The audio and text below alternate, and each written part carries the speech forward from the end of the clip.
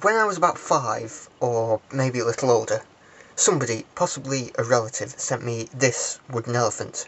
You can see that a lot of work has gone into it, and it's lovely. If somebody bought me that today, I'd be more than grateful.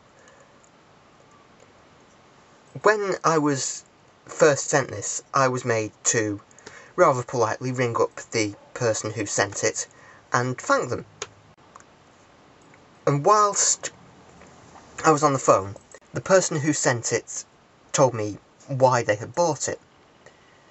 The story goes that when I was about maybe 2 or 3, I was in India on holiday, and I had seen one of these elephants.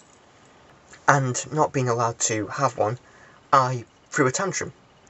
I remember the person on the phone saying that I cried and cried and cried, and they remembered this, presumably because they were there. And so they went back to India, on another holiday perhaps, and they bought me this. I've never been to India. I've been to America. I've been in the White House. I've been to Spain, I've been to France. I've been to Portugal. I've never been to India. So the story behind this elephant, it can't be true. I might have imagined it, but then where did this come from?